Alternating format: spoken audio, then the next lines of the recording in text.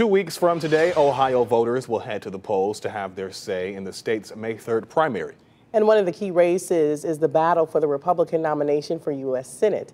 News 5's John Kosick has been following the hopefuls as they make their closing arguments to voters across the state. Last week, he caught up with Mike Gibbons and J.D. Vance. Tonight, John talks with State Senator Matt Dolan.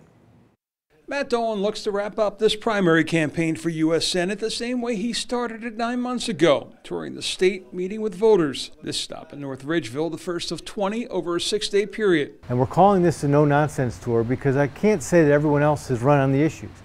That it's been theater for them. Dolan is one of 7 hopefuls seeking the Republican nomination, a field that includes, among others, former state treasurer Josh Mandel, businessman Mike Gibbons, author and businessman J.D. Vance, and former state GOP chair Jane Timken. Among those 5, Dolan was the only one in debate who said he wanted former President Trump to stop talking about the 2020 election. And he was the only one not seeking the former president's endorsement. That nod going to J.D. Vance late last week. They've been running a campaign to get his endorsement, and now they're going to be fighting with each other to say, no, they're more Trump.